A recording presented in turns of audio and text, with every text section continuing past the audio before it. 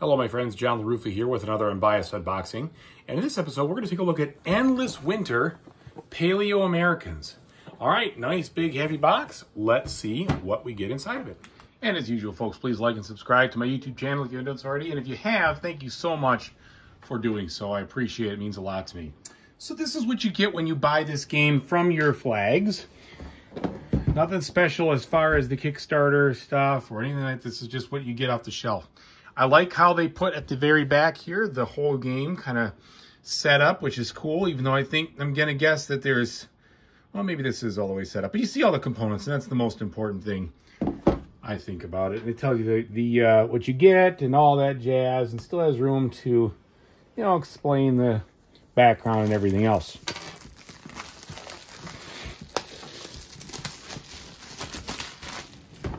Okay.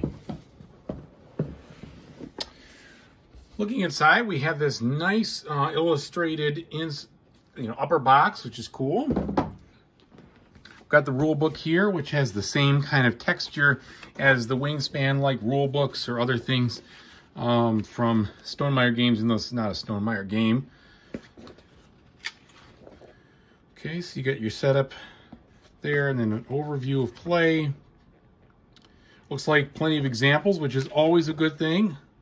Love to see that. That's really important to me. And here's the different actions. And final scoring there, page 15. And then some variable setups, or variant setups, I guess, card abilities, etc. Sacred stone tiles, modules, and iconography. So there's that. Then we have our solo mode. Let's see how big this is. Okay, a different setup here. Tells you how to play starting at page 3. So it looks like you're going to have a decent amount of rules to learn for the solo mode, which isn't the end of the world as long as it's straightforward. And they also give you some information on how to deal with the 3 expansions, which I don't have at the moment. How that integrates. So that's good, though. I like that they put that in there and give you a list of how to put this thing away, which is nice. All right, and then here we are onto the components. Okay, so the dual-sided or dual-layered boards here come in this little strap, which is good. Hopefully they will have, not warped or anything else. They don't spin around. But we look like we do have illustration differences here, but I don't see any differences on the actual boards themselves. So I don't see, it doesn't look like it's asymmetric in that regard. All right, some more things to keep things straight in shipping, which is good. Okay, and then we have player color pieces here. So these are nice wooden screen printed pieces in the different player colors, my guess. Could be wrong about that, but I think I'm right. We have some workers, some 100-point score markers, some what look like probably birds, perhaps,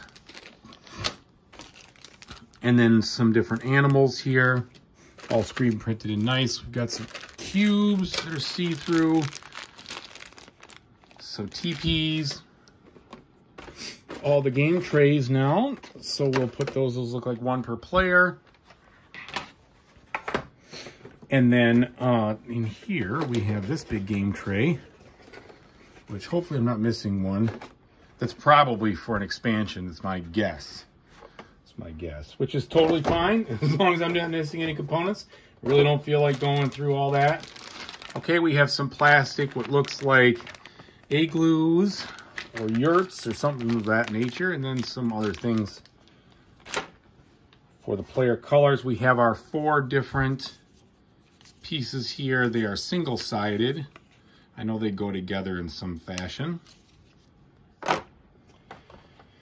Okay, and then they did shrink wrap this. These should be thick enough where it's not going to matter on warpage. Let me open it up here.